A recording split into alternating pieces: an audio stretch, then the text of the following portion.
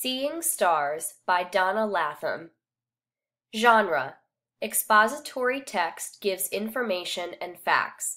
Read to find interesting facts and details to help you see stars in a whole new way.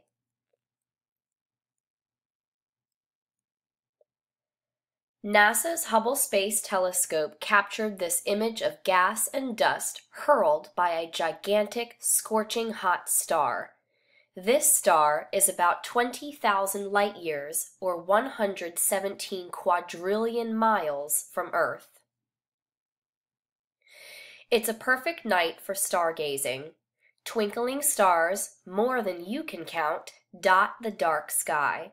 They glow like fireflies. Stars, pinpoints of light, line up in patterns or constellations. Why do stars only come out at night? Do the stars look the same? Which one moves, a star or the Earth?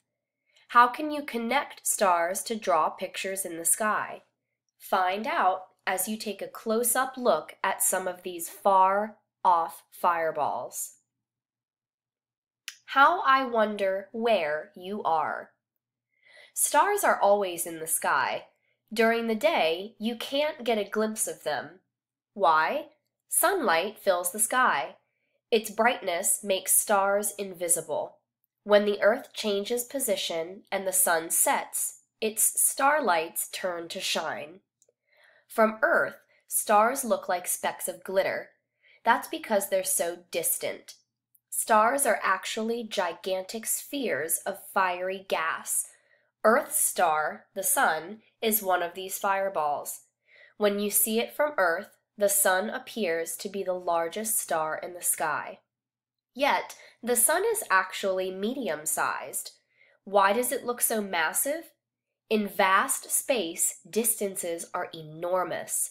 Even at a whopping 93 million miles away, the sun is the star closest to Earth. Our brilliant neighbor looks much bigger than far-off stars.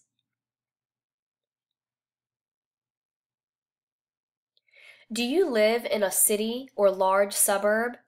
There, stars appear super far away. Why? You're probably familiar with water, air, and noise pollution. Have you ever heard of light pollution? This intense nighttime light makes twinklers tough to see. In urban areas, smog can also block your view of stars. When you are far away from the city, you can see several thousand stars with your eyes alone. They're part of our galaxy, the Milky Way. These stars give the impression they're close.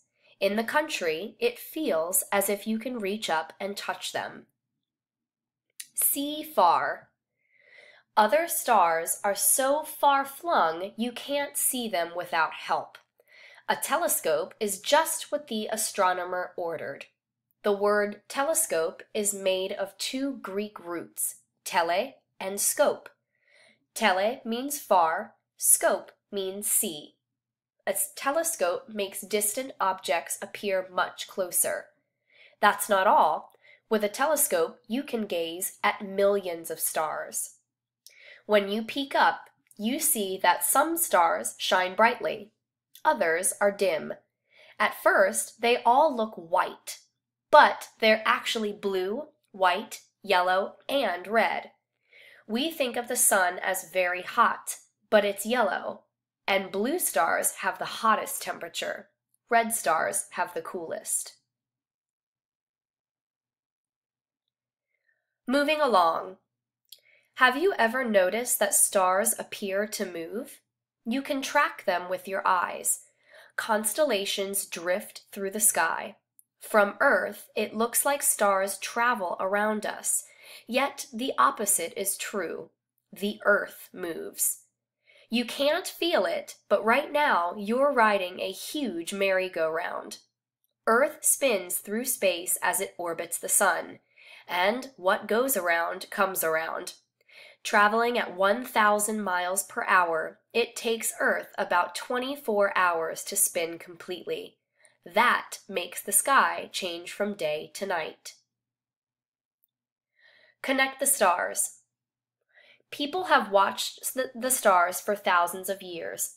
Stargazers in early times named constellations after animals, shapes, and characters from mythology. The stars have not changed locations since then. You can still gaze into the sky and connect stars to create the same shapes and patterns. Hunt for Orion. People in different parts of the world can gaze at different constellations. Meet Orion, a gem of the northern hemisphere's winter sky, named after a boastful hunter from Greek mythology. A sword swings from his belt, which is formed of 3 stars. He holds a starry shield. Orion has 2 of the sky's brightest stars. Betelgeuse, a gigantic red star, shines brilliantly at his shoulder. A scorching hot blue-white star called Rigel shines in Orion's left foot. Rigel is 50,000 times brighter than our sun. Chase after Big Dog. Trotting after Orion is Canis Major, the Big Dog constellation. Big Dog has a head like a triangle and a perky tail. At its chest is blue-white Sirius, the dog star. After the sun, Sirius is the brightest star we can see from Earth. That's because it's one of the stars closest to us, even though it's nearly 6 trillion miles off. Its diameter is more than double the sun's. In ancient times, people believed Sirius's bright light seared the earth with summer heat. Today, the phrase, "dog days of summer," describes the blistering period from July 3rd to August 11th. During this time, Sirius rises and sets with the sun.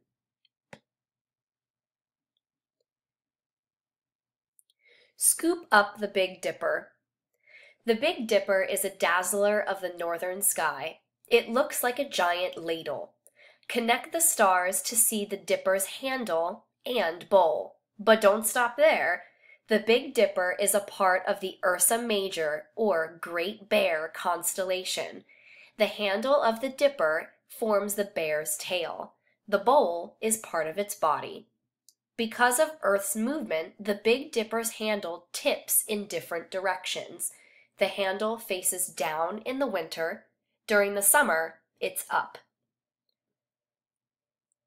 So vast it needs a new word to describe it. Oh, my stars, the universe is ginormous. It appears to sprawl forever. How many stars does it hold altogether? No one knows for sure. NASA believes there are zillions. Astronomers claim that to tally all the stars would be as hard as counting the grains of sand on a beach. It could take eons.